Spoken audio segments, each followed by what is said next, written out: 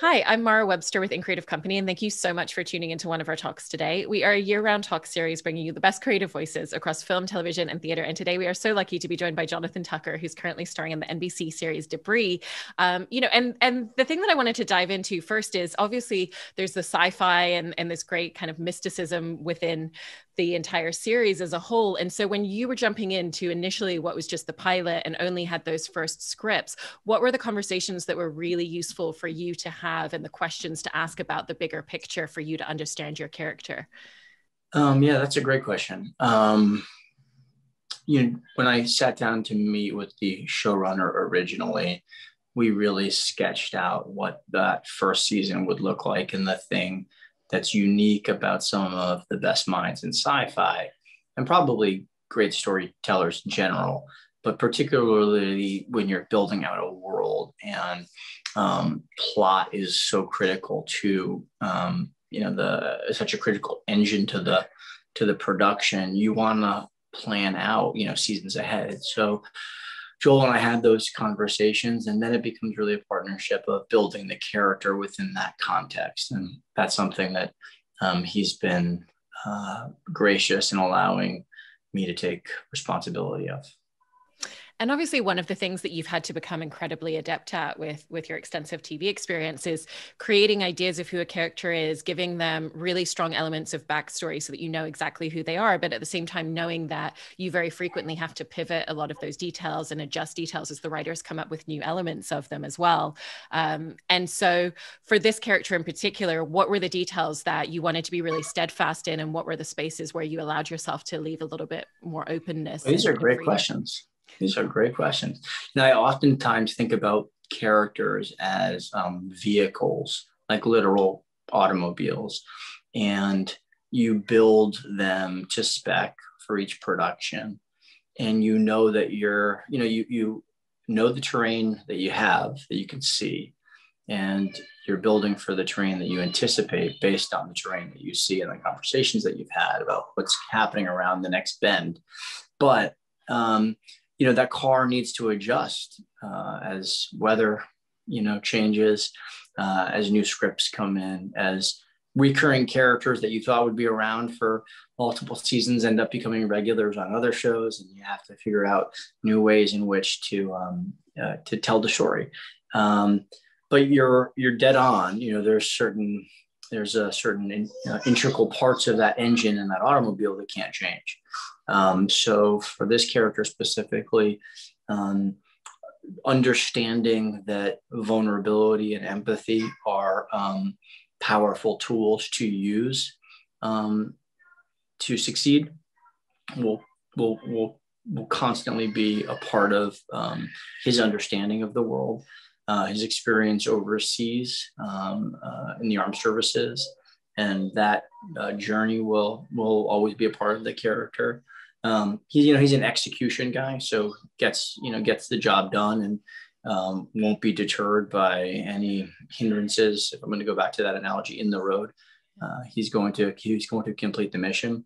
And then there's a deep insecurity about fathers and male leadership and roles in his life. So within that prism, I don't see. I see the paradigm being very clear for Bryan.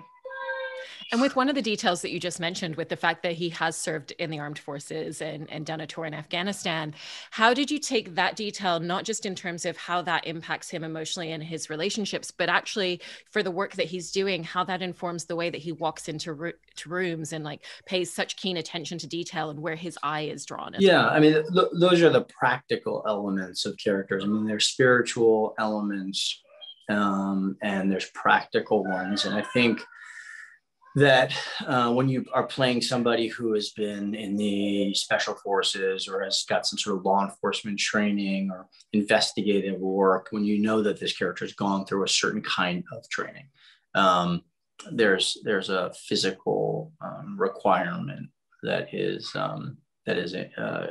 critical to playing the character. So, I think one of the things that I've learned over the past 10 years, particularly, is to bifurcate in my language and I guess in my actions, the difference between working and employment. And you can always be working. So there's skill sets that you just want to have. And I was actually thinking about this in the hair and makeup chair talking, because these professionals in the hair, makeup, wardrobe departments, these are veterans, and they've kind of seen all of the same elements that I have, and probably even more. We're like, what are the things that actors really you come up against that you should see if you can get ahead of before you get the job? And things like horseback riding, or use with firearms, obviously accents, but then other things like you want to be able to know how to swim. You want to be able, if you can get scuba certified, it's like a helpful thing to have. There was a handful of these other, fight choreography, just like boxing or some sort of martial arts, driving manual. And there's things you don't really think about, but if you're, an actor in New York City, learn how to drive a stick shift. These things like come up consistently. So when you start to think about the journey of an actor, and it extrapolates out to anything you're doing, there's a difference between working and being employed, and you want to be as prepared as you possibly can. You want to be anticipating as much as you can. So, my work with firearms is really important for the character. Knowing how to clear a room, knowing how to work with a team, a tactical team in an enclosed environment. All those things are really helpful, and you don't want to be learning them. You try not to be learning new skills the moment you get the job. You hope that you can lean on the experience and the work that you've done before that point. Yeah. And it sounds like in the way that you construct characters, sometimes it starts with a really kind of a really, really minute detail at the beginning, like when you were on Parenthood and it was the character's hair that was part of the starting point for developing and understanding who he was going to be. So with Bryan on this show, what was that initial starting point and spark for you with him? Yeah, I think really starting actually after Parenthood, right around there, I realized that you need a process, like a consistent process or crucible in which to run through to build these characters. Because hoping for inspiration, which I used to do, like when I was younger, I used to be like, oh, when I get the right boots, the right shoes or jacket or the hair, or, but it's so, that's just you're on, it's so whimsical, and you're kind of hoping that the right element comes in, the accent or whatever, but that you can't be hoping that the inspiration comes. You've got to kind of be working towards it. And so now I feel like, I've got an airtight process, whether it turns out airtight characters every time, is to be determined. And by that, I mean to say, like, I'm just very comfortable with the fact that there's going to be a character or performance that simply doesn't work. The magic is found in trying things that, potentially could fail. But the process for me is, outside of the general work of trying to prepare, which is also being in class and reading plays and watching performances and working on accents and physical work, is that I love working with like animal work and element work, which is Alexander technique. And everybody I know who went to drama school is like, yeah, I did that back in drama school. I'm like, well, but they haven't done it in 20 years. And it's just a great way to get you back into your body, because we all move differently and eat differently. And as you said, enter a room and see things differently. I work with a really interesting coach named John Markland, who is very involved in kind of the Jungian subconscious dive into the character and into yourself, dream work sort of stuff.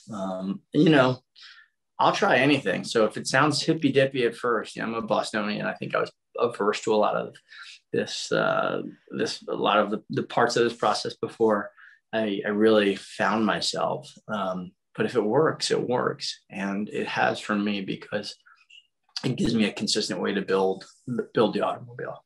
Work with great coaches, great physical people, and you kind of bring all of those elements to the different and respective people that are hired by production, hair, makeup, wardrobe, production designers, and you try to communicate as much as you can, and everybody, you know, begins to build on top of or in conjunction with what you're doing.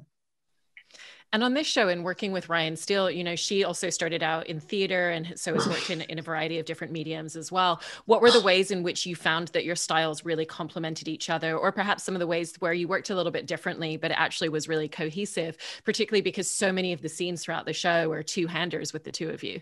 Yeah, I mean, Ryan is a consummate professional. She shows up prepared. She has choices. She knows her character. She knows what she wants to do. She's open to the environment. She's open to the discovering new things, to playing, to trying things that are not kind of on the game plan. And those are just basics that you hope to get from a partner. She's a joy to be with. She's respectful of the people on set and the crew. And she wants to make people feel comfortable and feel like their voices can be heard, because ultimately, you know, this is a team effort.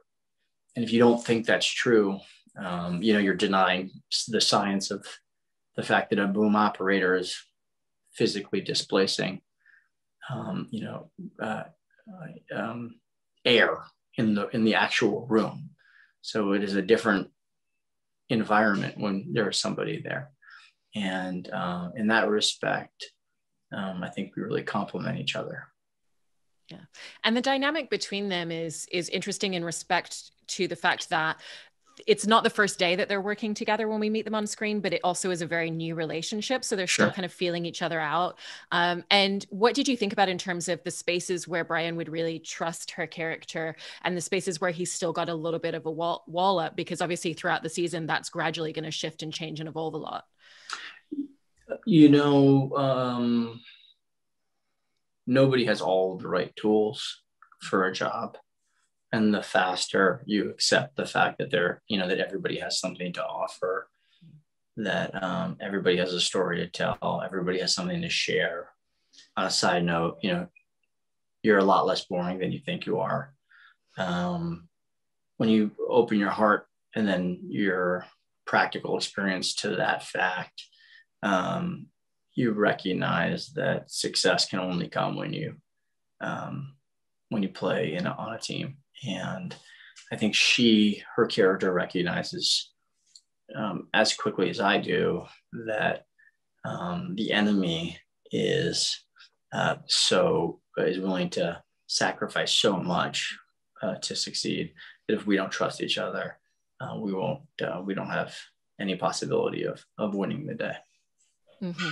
And I love that moment where they're on the plane and they're having conversations and she's talking about her dad and the fact that he worked in a similar field and makes the point of, but I didn't get this job because of who my parents were. And he just looks at her completely steadfast and is like, I believe you. And so was that something that was always very important to Joel, that they really see each other as equals and as comrades? Because it feels like external forces want them to be competitive with each other, but their relationship with each other is really built on a mutual respect. I think that's what Joel's intentions are. It's certainly my intentions. It's a fun relationship to have on a show because there is real romance between these two characters, but it's not a love romance or boyfriend girlfriend romance. I don't know what the word is to describe that, but there's a real meaningful friendship that develops, and in that friendship they end up having to sacrifice some of the things that they thought were most important to them.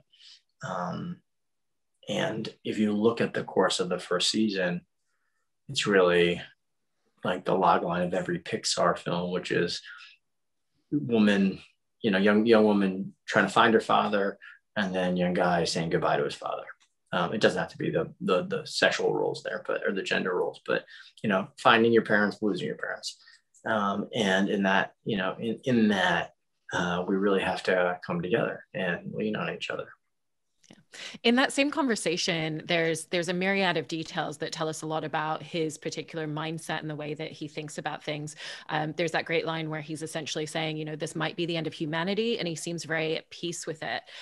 So when you were going through the script, particularly for the pilot initially, what were some of the minute details that you pulled out that really gave you a sense of where he was emotionally with everything that he's dealing with in the day-to-day of this work that he's approaching?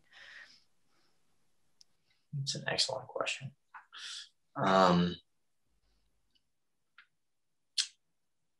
Probably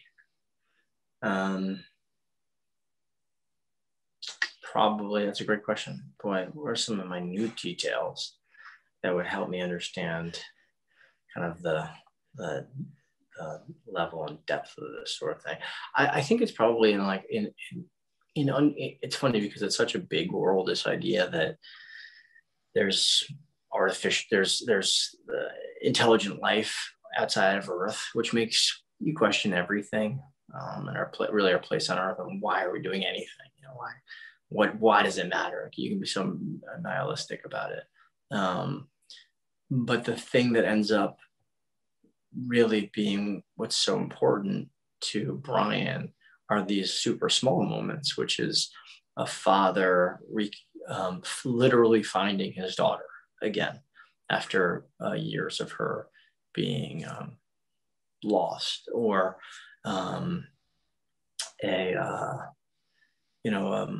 somebody reconnecting with their sister for the first time. It's really people connecting and families reuniting, or overcoming some extraordinary personal, spiritual obstacle, and in observing that that repair of wounds, I think Bryan begins to start to heal himself. And there's these super small observational moments. I mean, in the pilot, recognizing that I can't handle the emotional vulnerability of the young woman who's lost her brother, and then having to reconcile that. It's like basically there's alien technology that's shaking the whole world upside down, but it's really like, you know, one young woman being emotional in the living room that ends up bringing Bryan back to his truth. And in working on a pilot in general, it's such an opportunity for exploration and trying different things. And everybody on the team is really trying to figure out what's the direction and what's the tone and what's the voice of this show going to be if it runs for 10 years. So within that, were there times and moments where you all were trying different potential directions for your character, or just tonally what that was going to look like? Yeah, I mean, you're right. I was going to push back initially, which is you're always doing that every day on set, because it's essentially a rehearsal every day. It's not theater. You're trying out things that totally could work and might not work. And you're really trying to play on set, because the person you're trying to please is the editor. You know, you want to give the editor all of this different material to work with and to build a performance, tell the story. But it's particularly acute, and it's maybe a larger dart to throw into the dartboard, where you're going to start to stick other holds with the pilot. And it's always a little scary, because again, every episode, every scene is another handhold on this kind of mountain climb.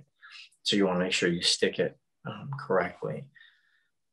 But I don't, we were pretty dialed in, I think, on the pilot. Joel did a fabulous job of really getting us on the same page. So I think we experimented as much on the pilot as we're doing now in terms of the day-to-day work. But the hope, and we only got 3 weeks of it done with the pandemic, 3 out of 4 weeks. So it was a lot more than anybody else, but it wasn't the complete pilot. And I think after the pilot, it was really about dialing in the things we really liked and that really worked.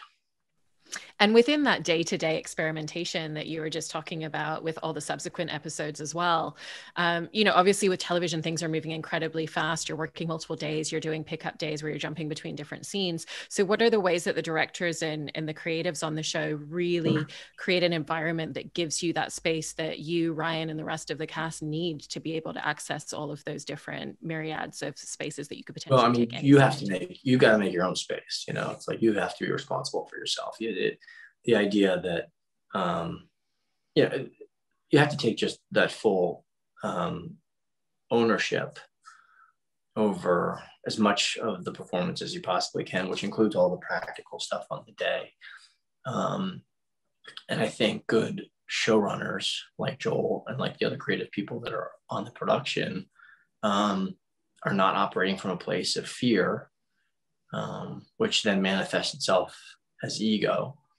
And in operating from a sense of, we know what the story is and we know who we are as artists.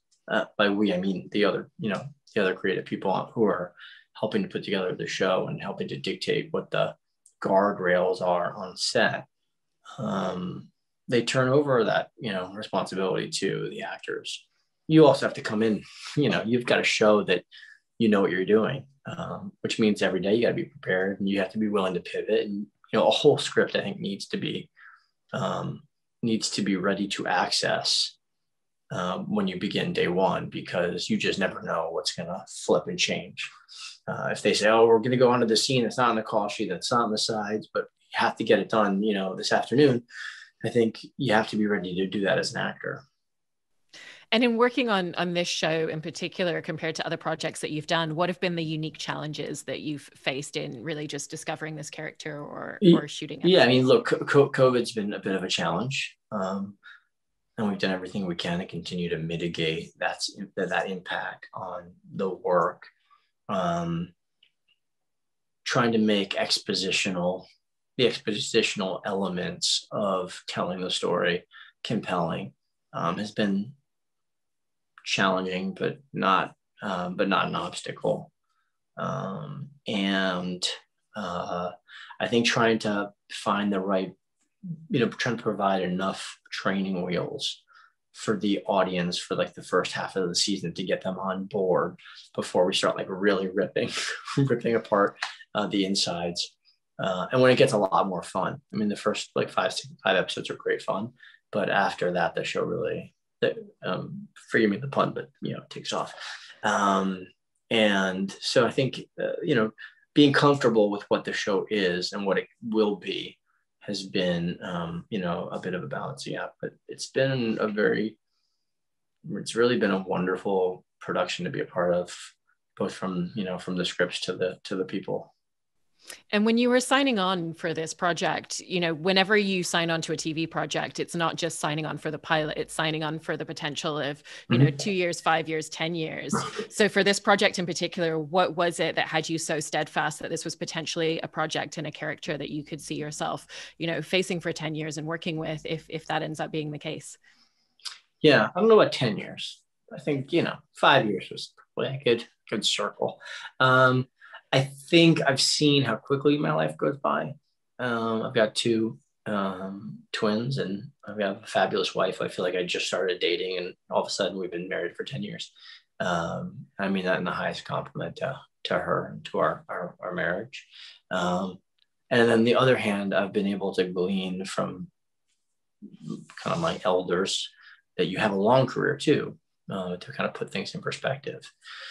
And I think getting to do a kind of serialized drama sci-fi show on network primetime is becoming more challenging.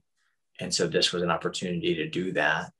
And I wanted to give that a shot and be a part of a network fan-driven world for a good chunk of time. And the person that I knew could pull that off technically was Joel.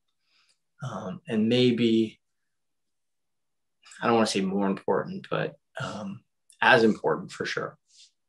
I'm also at this point in my life where like I don't want to work with people who are jerks.